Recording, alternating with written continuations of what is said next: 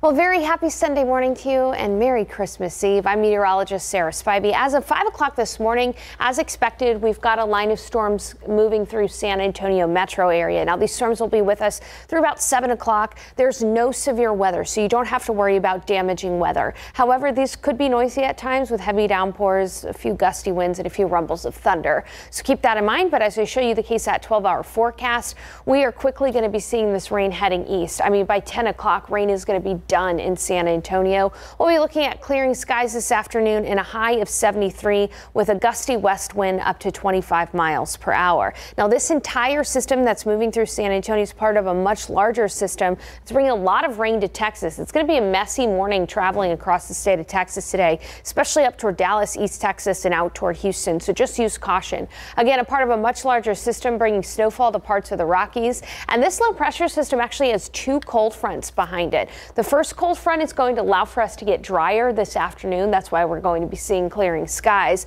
And then the second cold front will move through tonight and bring in some colder air ahead of Christmas Day. Now, that second front is also going to make it pretty windy tonight. Tonight and early tomorrow, we could see wind gusts of up to 30 miles per hour. So take some time today, secure those Christmas inflatables, or else Frosty here, well, he'll be down at the North Pole. So be very careful tonight. Again, make sure to secure those Christmas inflatables, lightweight Christmas decorations. Speaking of Christmas Day, it's going to be chilly tomorrow morning, 43 degrees with a wind chill in the 30s because winds will be from the north, gusting up to 30 miles per hour. Now in the afternoon, it'll be partly cloudy and temperatures should stay in the 50s for most of the day. So it's going to be a cool Christmas. Here's a look at Christmas morning lows. 30s in the hill countries, 40 from Del Rio out to San Antonio, 50s down near Laredo. It'll be 39 in Bernie, 39 in Bulverde, 39 in Bandera, right around 43 in San Antonio Christmas morning. But remember, feeling colder because of those wind gusts from the north. And then a cool Christmas day with highs